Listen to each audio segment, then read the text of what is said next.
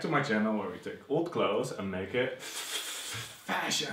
Today I'm wearing this beautiful, it's kind of like navy wool blazer. I really love how these big lapels are just making me look so royal, and also the sleeve is just put in there in this way that it has a little bit of this I don't know, it makes me just look dirty, dirty, rich, rich, dirty, dirty. I don't know if the people used to be smaller back in the day, but the sleeves are too short and I hate that feeling, like these short sleeve jackets, bare wrists, I don't like it. So we're gonna give this like posh blazer a little bit of a streetwear kind of twist in a couture kind of way. We're gonna do some needle felting and basically embroider needle felt flames on the jacket and elongate the sleeves a little bit so that it's just gonna be more comfortable for the cold days to come. So I found all these knitwears in like fiery colors. If you don't know what needle felting is, it's basically a way of felting but with needles. Sounds logical, and this is the tool that you would need for it. I've done it before on my channel, and the needles are barbed, so when you push it through more layers of fabric, basically the fibers of the upper fabric will penetrate the lower fabric and it will get attached. Especially suitable for wool fabrics, of course. So as a first step, I'm gonna get the lining out of the jacket, not everywhere but just in the bottom,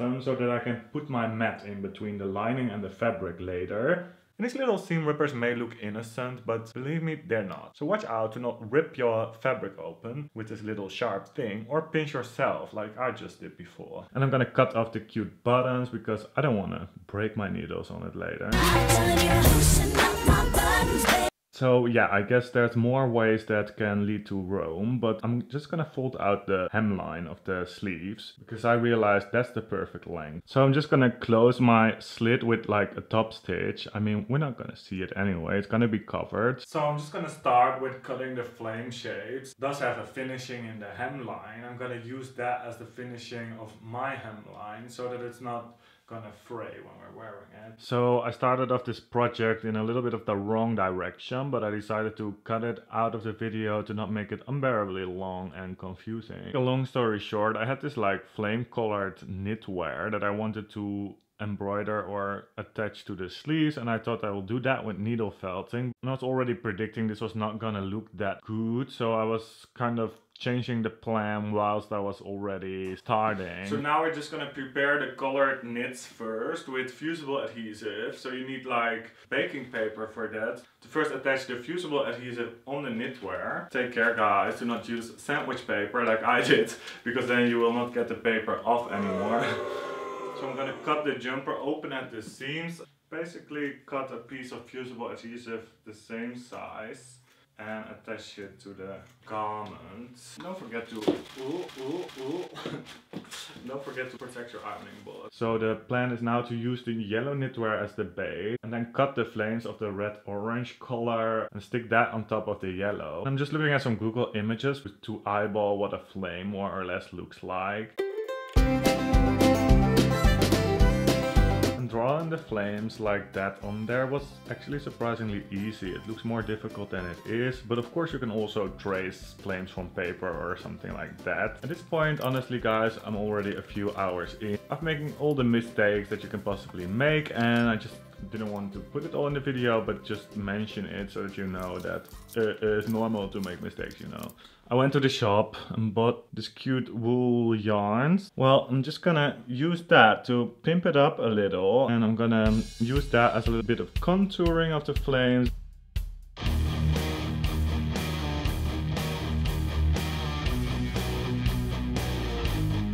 I'm just gonna punch with my needles through the yarn.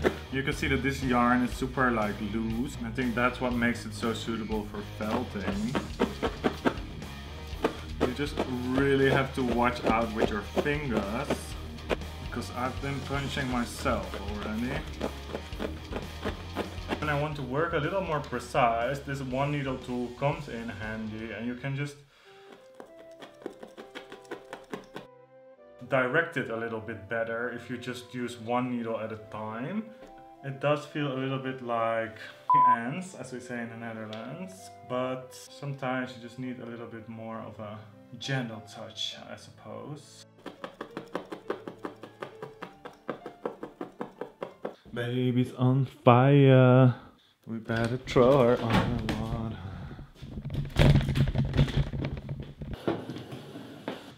So voila, that's my fiery blazer. Do you think it's lit? Do you think it's on fire? Do you think it's cool? Let me know in the comments, please. I think it turned out pretty nice, and it's a good technique to kind of make badges, but with this kind of contouring with a wool thread, it makes it look just a touch more like three-dimensional and finished.